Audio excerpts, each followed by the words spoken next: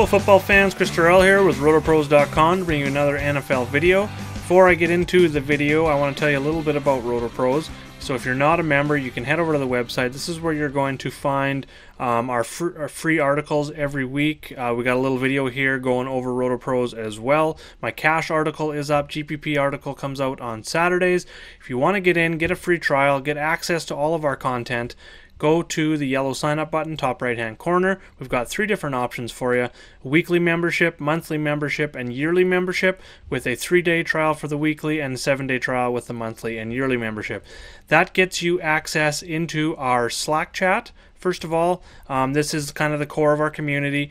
So this is our NFL channel. So there's a channel dedicated to each and every sport. So throughout the week, I'm posting stats, updated stats, stuff that I'm working on the sheet. Like this is a quarterback versus position that I've added to the sheet recently. Going and looking at each and every week, fantasy points against quarterback, posting the leaders and average DraftKings points, target leaders, running back touch leaders, that sort of thing.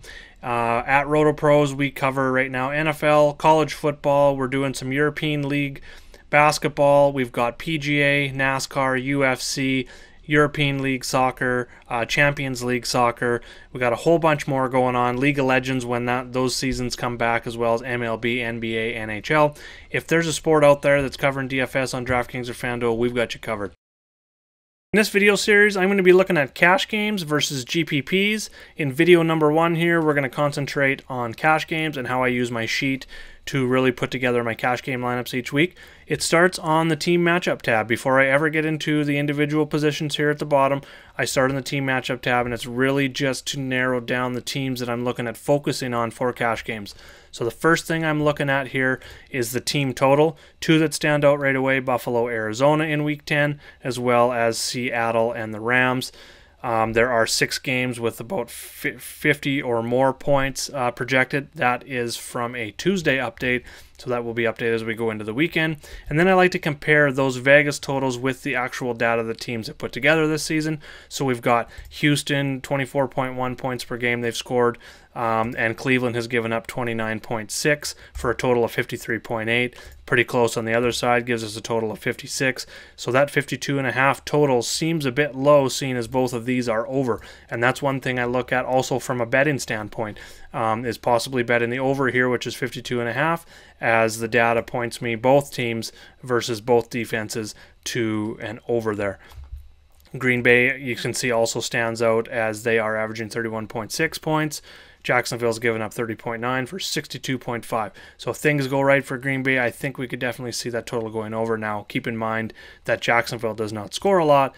Green Bay does not give up a lot, right around 25.5 points per game, which is under 50. So that is where we really start breaking it down a little bit more. But that's a couple things to look at in terms of points per game, comparing that to the Vegas totals. I also like looking at pace, teams that higher pace. So lower number in green here, like 4th, 3rd, those are the teams that put the most plays out per game, or it's actually seconds per play. So they're going to run more plays. More plays in a game equals more opportunity. More opportunity equals a higher floor for the players that we're going to eventually be targeting. Red zone ranking, we're going to see this on the individual player tabs as well, but we're going to look at this. This is just more into the opportunity side of things, in terms of teams which score more in the red zone. So as you can see here, Cleveland is 6th in terms of their offense scoring touchdowns in the red zone, while Houston is dead last. So that looks good for Cleveland. It's not necessarily going to mean we're going to want Cleveland players in cash games, but it just sort of points us in that direction right off the bat. These are things I will also refer back to once we start narrowing down our individual players. So the other thing I like to look at is the fantasy points against position, see which positions teams give up fantasy points to. So as you can see here, Houston is outside the top 20, actually outside the top 23. In fantasy points against every single position. The other team that's outside the top 20 in every position is Jacksonville. So in that morning slate, targeting against Jacksonville and possibly Houston is something that we're definitely going to want to look into more once we dig into the individual players. positions. So keep that in mind. So now that we've got, we want to come down and look at maybe the afternoon slate a little bit. We look at the Rams versus Seattle. Seattle has given up the most points per game to quarterbacks as well as wide receivers. So then maybe we want to look at either a combination of Goff and some wide receivers as a cash game play, maybe just the wide receivers. But either way, we probably want a piece of that LA Rams passing game, while it is probably more of a GPP play for Seattle versus the Rams, because the Rams are second in fantasy points against quarterback and wide receiver. So maybe Russell Wilson is off our cash game radar this week. We'll talk about that here in a bit. But those are some stats that can definitely point you in cash games versus GPP when looking at quarterbacks, wide receivers. Same for running backs. Jacksonville versus, their running back Robinson might be a good play because Green Bay is giving up the second most fantasy points. Okay, moving on to the individual positions now that we've narrowed some teams down. We start at the quarterback position. A couple things, obviously, that we look at is the Vegas information spread. So in terms of, let's look at the top two, we can see Arizona-Buffalo looks like it's going to be a lot closer game and a lot higher scoring than Green Bay-Jacksonville, who's Green Bay's minus 13.5, a little bit lower total. Green Bay's, obviously, because of the large spread, is projected for a few more points. That doesn't take Aaron Rodgers out of the running for me whatsoever, but it could lead to a heavy run. If the blowout comes early, Rodgers gets maybe just 1-2 touchdowns and 220 yards. I don't think that's going to be enough to pay off his price tag. We're kind of looking for that 300 plus, maybe 2-3 touchdowns and a heavy passing attack. So that's maybe one reason why I would fade Rodgers, just based off Vegas info alone, is that maybe it turns into a running game script. Moving over into the stats side of things, we'll look at the passing stats here. We obviously looking at passing attempts. We want a quarterback that throws lots. Volume is number one. Volume and consistency for cash games. So passing attempts, now with the NFL this year, there's a lot of running quarterbacks, so we're going to want to look at rushing attempts as well. And most of all, I'm looking at total yards per game. That combines your rushing yards per game and your passing yards per game for quarterbacks and gives you the total. So we got Russell Wilson, number one here, 350.8 total yards per game. Kyler Murray right behind him at 334.1. Kyler Murray, the next column over here that I look at for cash games, I want to compare how, especially now that we're 9 weeks into the season, we're now into week 10, I want to look at how a quarterback, or any player for that matter, has performed for the season versus the last 4 games. So I want to look at recent form. So we got DraftKings points per game on the season versus the last 4. So Kyler Murray stands out right away. He is averaging 6 more points per game over the last 4 games versus his season totals. Now, using that data as well, you want to take that a little bit further and break it down and kind of confirm that. Definitely go to the DK Trends tab, which I've added over the last couple of weeks. I have sorted this by quarterbacks and average points per game right now. But again, if you go and make your own copy of the sheet, you will be able to sort this however you wish. You'll be able to add some columns, stuff like that. But right now we're looking at Kyler Murray, 41.9 points on DK last week against Miami, 5.4x value he returned, versus Seattle in week 7, 41.1 points, 5.8 value. So this is where we can really start breaking down and seeing for ourselves that consistency, not just the overall number. So as you can see, looking at just Kyler Murray, and in terms of cash games, we're looking for about 3x value. So we got a 50K salary cap. 3x means we're looking overall from our whole entire line of about 150 points as kind of our floor to cash in cash games. So we're looking for that from each of our individual players. It used to be about 2.5x, but that has changed with the high scoring nature of the NFL this season.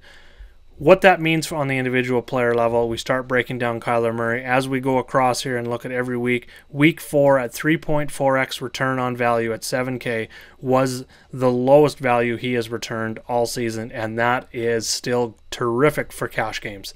He has put, if we go look at his last few games, 5.4x, 5.8x, 4x, 4.2x. So since that 3.4, he's put up 4x in every single game. I absolutely love that for cash games. That is extreme consistency and a very high ceiling as well.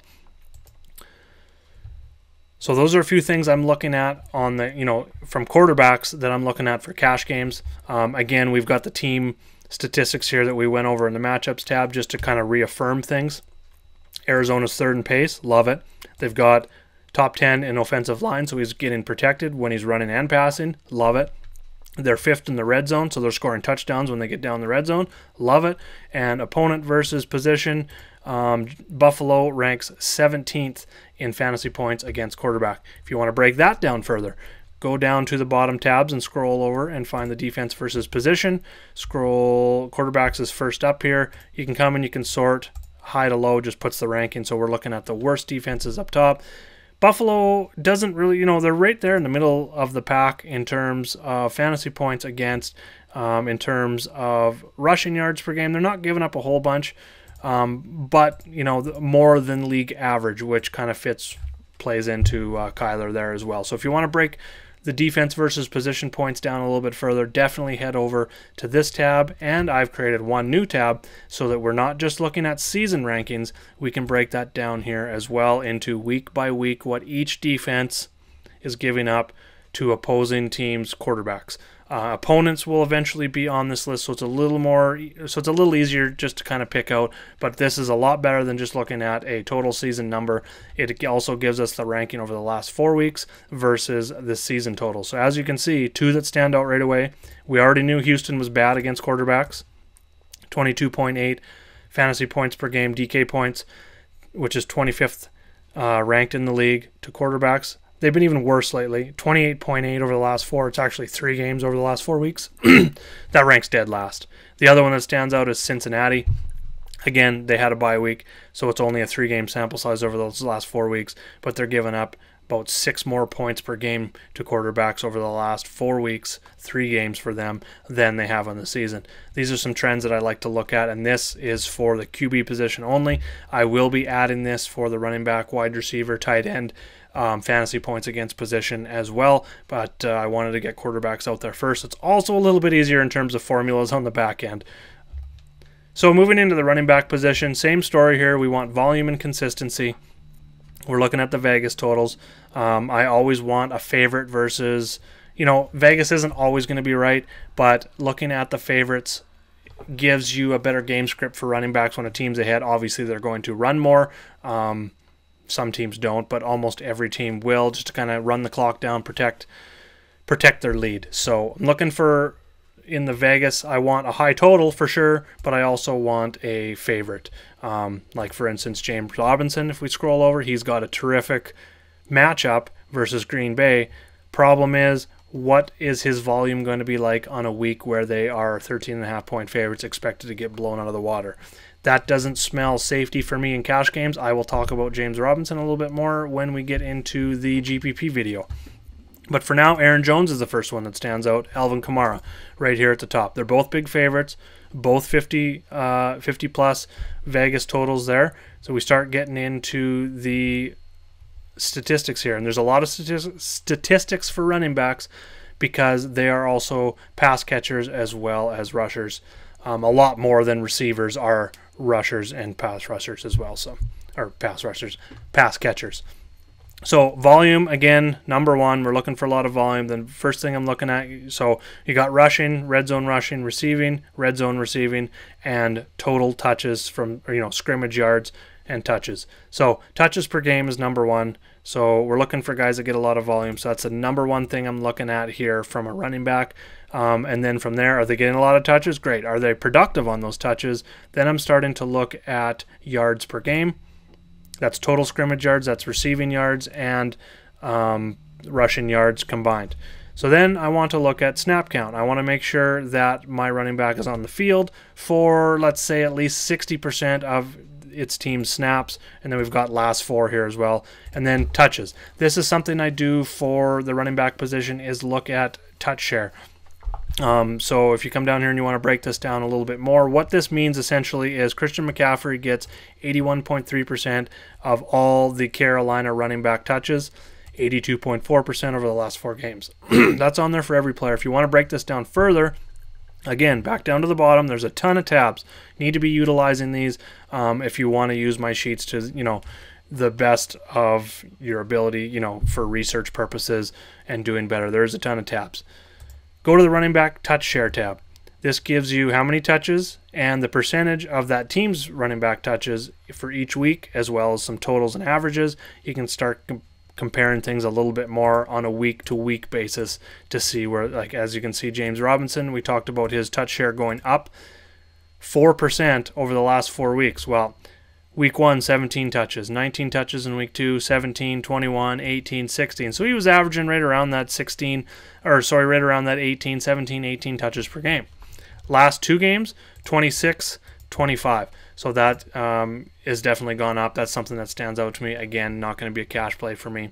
So that running back touch share tab, definitely key. You can go back to the defense versus position tab and break down running backs a little more here as well. I like to look at rushing yards per game, receiving yards per game given up by the defenses, yards per catch, reception yards per catch percentage that defense has given up to running backs. I like to break it down into all of that when breaking down one running back versus another in terms of cash games. So again, I'm looking at running back touch share. Like quarterbacks, I'm comparing season average on DK points versus the last 4 games, touches per game, yards per game, how often are they on the field, what percentage of their team's touches are they getting, and then if you want to break it down a little bit further, you can start looking at red zone opportunities. This is really splitting hairs between cash game running backs possibly, but if you're very close and you only have 1 spot left and it comes down to just spitballing here, not talking exactly cash games this week, but just kind of looking at the numbers, if it came down to James Robinson and Josh Jacobs, and the reason I'm using these two is because what stands out is their red zone. They're in the same price range, but their red zone opportunities are vastly different. They're both getting 75% plus of their team red zone opportunities in terms of rushing, but Josh Jacobs has 33 rushing attempts inside the 20 versus Robinson's 19.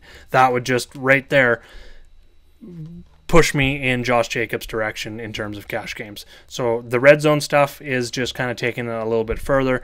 That's going to come in a little bit more when we talk GPPs as well. Same story for wide receivers. We're looking for opportunities. Again, spread plays a little bit into it, not as much as running backs, just because obviously we talked about Aaron Jones and a possible game script that favors him as a huge favorite for Green Bay. But Davante Adams leads the league in targets per game. He's got even more over the last 4 games, 26% target share. He's going to get his. So if I was constructing and going with the with the projection that Green Bay is going to blow this game out, I don't mind I love Aaron Jones for the rushing side. But if you're not going with Aaron Jones, I don't mind going with Davante Adams either. He's going to get his volume. If it's going to be blown out, it means someone is getting the scores early to get it to a blowout situation, and Davante Adams gets pretty much all the targets in that Green Bay offense. Very, very productive wide receiver, so you could definitely consider that. So we're looking at targets per game over the last 4. You can do the same thing with DraftKings scoring over the last 4. We're looking at matchup not only in receiving yards per game, which would be right here. Opponent defensive rank is total receiving yards. This is fantasy points given up to the wide receiver. We're looking at red zone offense. We want a team that's obviously scoring a lot in the red zone, same as looking at the running back position. And then tight end is going to be the same there. But red zone targets you can look at as well. That's another reason why Davante Adams stands out. He just gets fed heavily. I think he leads all wide receivers, pass catchers in red zone opportunities in terms of targets. So that's one thing I look at. Same thing over on the tight end position. Targets per game. Now, this is going to change. I'm looking at the targets last 4 a little bit more for tight ends just because opportunity comes and goes a lot more for tight ends. So we definitely see some trends here. TJ Hawkinson has slowly gone up in terms of his targets all season. George Kittle has gone down. Now that's going to be skewed because he got hurt last game. Dallas Goedert came in, so his are going to be a little bit skewed. So players are coming in and out are going to you're going to have to really start breaking it down. And to do that, you can go over on the bottom here and you can look at the targets database. So not only does it give you week by week for every player, tight end, wide receiver, running back, you can sort by average on the season, sort by what I like to do is average last 4 games, and then I like to sort by team. So I can start breaking it down by team just to kind of see who's getting the target share in the offense and how it looks on a week-to-week basis, not just on the average basis. Then if you slide over here and you can look at this a little bit more in terms of wide receivers and tight ends and running backs as well, but mostly for wide receivers I'm using this for. You can look at the actual target share and game by game targets and target share here. We've got that over here on the right. This is the same as you will see over on the main tab here, and the targets per game. So main thing with wide receivers, again, volume and consistency. So targets per game last 4, target percentage, catch percentage is a big one. I'm not looking to pick out a player or X out a player that is maybe a little bit lower in catch percentage, but if I'm making a decision between Tyler Lockett and Travis Fulgham, not a great cash comparison because Lockett has not been a good cash play this year at all, but looking at their catch percentages, it's almost a 10% difference in catch percentage, right around the same amount of targets per game. So Lockett has been more solid than Fulgham overall. But then you're going to start breaking it down a little bit further. So that catch percentage definitely comes into play as well. And I will talk about the wide receivers and some of these other stats a little bit more when we get into the GPP video. Defenses for cash games. Sacks are number 1 for me. So that's the number 1 place I'm going to go look is sacks. But I also want to look at the matchup. So I'm looking at, this is adjusted sack rate. So it kind of looks at who was their opponent each and every week and how they rank. So Steelers rank number 2. Their opponent's offensive line ranks 27th, which is Cincinnati. That is a difference of 25. So in this difference column is what I'm looking at for defenses to first pop off, because that way you're looking at defenses that are good D lines versus offenses that are bad O lines. Pittsburgh is the number 1 that stands out. That's why they're the most expensive. 32 sacks on the season. Cincinnati's given up 28 sacks. And then we've got blitz percentage here as well. So we know Pittsburgh blitzes a lot. So that just creates a very high floor. Sacks create a high floor. Turnovers aren't as predictable. They're not as consistent as a team's defensive line and how they gather their sacks. So sacks is going to be number 1 for me in terms of cash games. So Steelers would definitely stand out. Going a little bit cheaper, Washington's defense stands out here. They're number 1 versus number 21. That's a difference of 20. So that's the way I'm looking at that there as well. So that's some stuff I'm looking at from a cash game perspective on a week-to-week basis. So definitely come back to this video and review it. If you get a couple weeks down the line and you kind of forget a few things, definitely come back and check this out. This is set up for week 10, but my strategy does not change every week and how I go through and set up my cash game plays. Start with a big player pool, and I just keep narrowing that player pool down using the stats that I've lined out in this video. Thanks for checking it out. Like and subscribe. More videos to come here for us. If you have any questions, leave them in the comments below, and I will make sure to get back to you. Thanks, everyone, and have a great day. Good luck this week.